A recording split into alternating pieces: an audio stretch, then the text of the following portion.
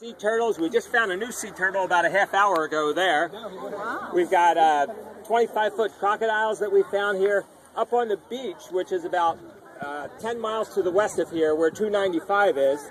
There's a mangrove forest. There's dinosaurs walking on the beach. There's a crocodile up there called Deinosuchus, which is 45 feet long. There's predatory dinosaurs like raptors. One called Dryptosaurus was found over here in Ceres Park. And so this is just this amazing richness of Cretaceous life that occurs right here. What we find is this bone bed, and so we find this big accumulation of fossils. In this area here this year, we've excavated thousands of fossils in an area that's about 10 yards by 10 yards. And so the question is this a slow accumulation of dead bodies, right? Did this take hundreds of years to accumulate, or did they all die at once? And it's looking like they all died at once, because we see lots of articulated specimens. All the bones are together like they were in life.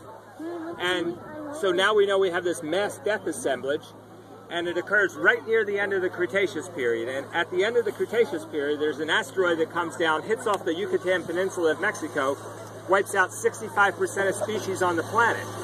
The ash and the dust and the debris layer from that impact has been found on all 7 continents, but there isn't any place in the world where you can go and put your finger on a fossil that's in that layer. There isn't any place in the world where you can put your finger on a fossil and say that individual died that day, except this is looking like it's that place now.